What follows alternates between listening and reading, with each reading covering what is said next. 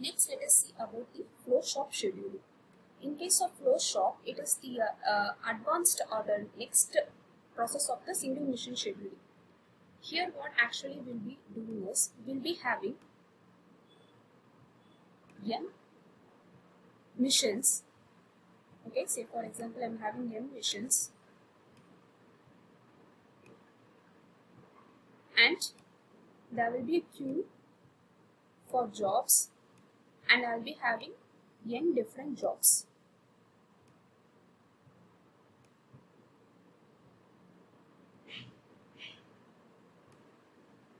Okay. So now I need to find out in what particular order these jobs has to be fed into the missions. Okay. The mission order will remain same for all the jobs. Okay. That is flow shop scheduling. Okay. The processing of all the jobs will require the missions in the same order. For example, I'm setting up 1, 2, 3 the missions in this order. Say for example, I'm having a lathe followed by a drilling mission and followed by lathe again. So this is the sequence in which all these n jobs has to be processed. That is job 1 to n, they will first go into the lathe mission, then they will move on to the drilling mission, and then finally to the lathe mission. So I need not bother in what order the mission should be placed. Okay, I'll be focusing only on the order in which the job has to be fed.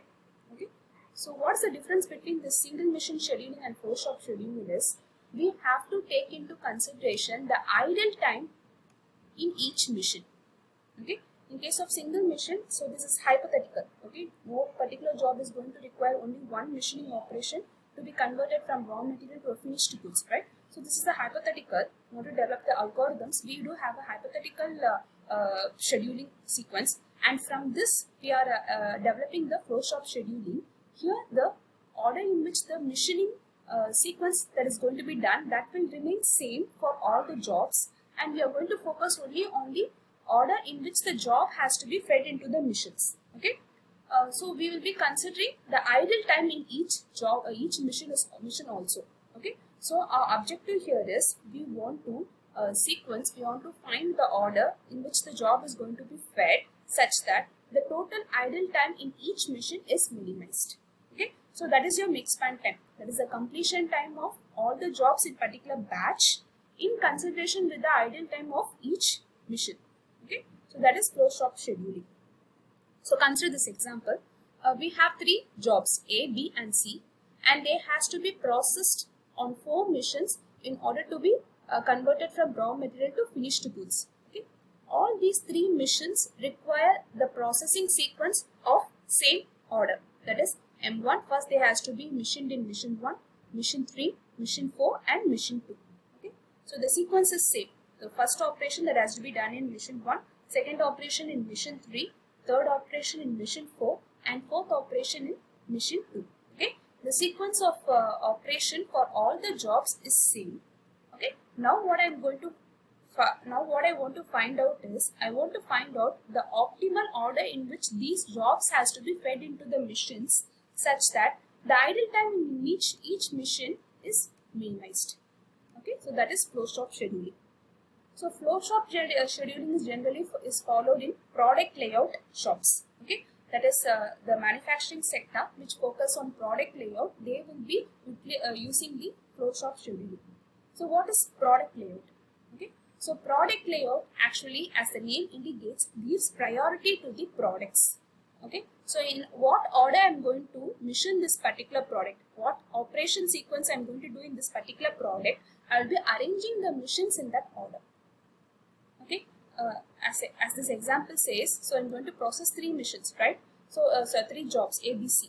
So I will be arranging the missions in this order. So mission 1, then there will be mission 3, then there will be mission 4, and then there will be mission 2.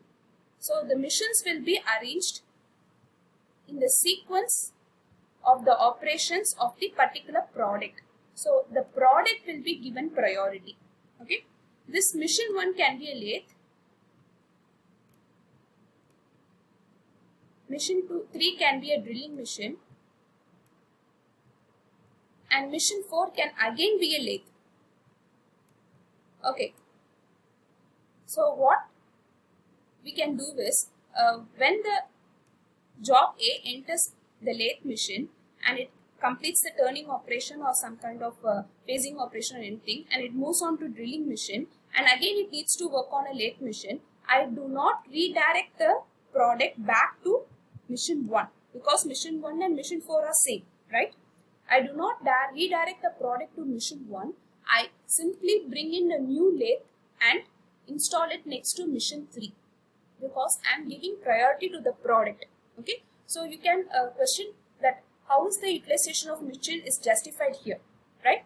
So the utilization of the machine is justified by having a higher number of products manufactured. Okay, so in this case I will be mass producing product A. Okay, so when I mass produce, the utilization automatically will be higher. So machine 1 will also be utilized 80% and machine 4 will also be utilized 80%. Okay, so in case of a flow shop scheduling or a product layout, I will be arranging the machines in the order in which the job requires its operation to be done. Okay, so if a job requires 2 lathes, okay, I will be bringing in 2 different lathes, and the capacity utilization of 2 lathes will be justified because I will be mass producing this product. So higher the number of products, automatically higher will be the capacity utilization. So instead of redirecting the product back to machine 1, okay, and that will incur a higher material flow cost. Okay, instead of redirecting it here and wasting the time, that is the machine B has to wait till machine A again gets the job B has to wait till job A again has to be machined in machine 1. Okay, so in order to minimize this idle time or the waiting time, what I am doing, I am installing another lathe, okay, and the capacity utilization of this new machine is justified because I am having a mass production of product A. Okay, so remember, flow shop scheduling is done in product layout, and in product layout the priority is given to the product and missions are arranged according to the operation sequence of the particular product. And in case of flow shop scheduling or product layout, all the jobs will have the same machining sequence, and this is preferable only in case of mass production where product variety is very low. Next one is job production. Okay, job shop production. So here what happen is, we'll be having n independent missions. So see the missions, we have m independent missions,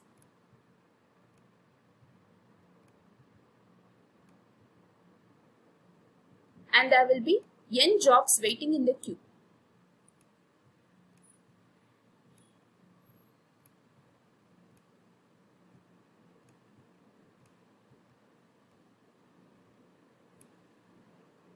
Okay, so compared to flow shop scheduling, in job shop scheduling, these independent jobs will have different machining sequence. Okay, as you can see, in job A, the machining sequence is M1. First it will be operating in M1, then M3, then M4 and M2. Whereas job B, it will be machined first in M2, followed by M3 and M4. Okay. So in job shop scheduling, the sequence of operations of each job will be different. So the flow will not be uniform as in case of flow shop. As you can see, the flow is a single straight line. Okay, the job will flow through the machines in a single straight line. Whereas here, as you can see, the job will enter first the machine 1, then it moves to machine 2, then to 4, then to M machine. Okay, this is the sequence of the job A. Then job B will enter first into machine 2, then to machine 5, and then to 4, then to 3. Okay, so the missions will not be arranged in a straight line. It will be grouped according to the sequence of operations of a particular family of products. Okay, so this is more like a cellular layout. So job shop scheduling is generally done in a manufacturing sector where we have a process layout. So what is process layout is, we will group similar machines together. Let us say, for example, we will group all the lathe machines in this particular workstation, all the milling machines in this particular workstation, all the drilling machines in this particular workstation. Okay, so in this work center there will be say for example 3 lathe machines. Okay, so while job A is being processed in lathe 1, the B will be simultaneously processed in lathe 3. Okay, so we will be giving priority to the machines. That's why it's known as job shop scheduling or process layout. So the priority is given to the process, that is the machine. So the machines will be grouped together and the jobs will be scheduled such that the make span time is minimized. So here we need to find out in what order the jobs has to be fed into the particular machines. Okay, so this is job shop scheduling. So let me repeat again. Job shop scheduling is generally done in process layout, and here we will be achieving a higher capacity utilization of machine because we are giving priority to the process, but we will be have a very low production volume. Okay, because we are producing a variety of products. Okay, each job is having very different process sequence compared to other jobs, right? So we will be producing a variety of products and the production volume will be very less here. So let me give a recap. So in case of a single mission production schedule, we will be having only one mission, and there will be a queue with the n different jobs. Okay, all these jobs will have only a single operation that has to be processed in that single mission. So our objective is to find out the order, the optimal order in which the jobs has to be fed into the single mission such that certain performance measure is achieved. Okay, this is a hypothetical problem. No manufacturing sector uses this type of scheduling. The next one is flow shop. Okay, here all the products will have same processing sequence. So depending upon that processing sequence, the machines will be arranged in that order. So we need not bother about the order in which the machine is going to be arranged. We will be focusing only the order in which the job has to be fed into the machines. Okay, our main objective here is to minimize the idle time in each machine. Okay, that's where the make span will come into picture. So make span is nothing but the total completion time of all the jobs in a particular batch. Okay, such that the idle time is also minimized. Okay, so flow shop scheduling is done in a product layout where the priority is given to the product that will be mass producing a product. Production volume will be high, but the variety will be less, and the capacity utilization of machine will also be less.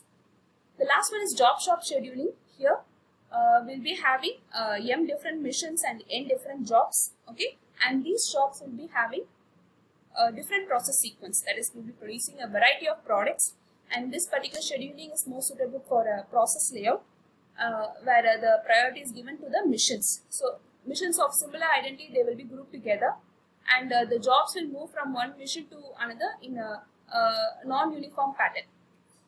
Okay, so here we'll be achieving a huge product variety, but the production volume will be very less, and the mission capacity utilization will be very high.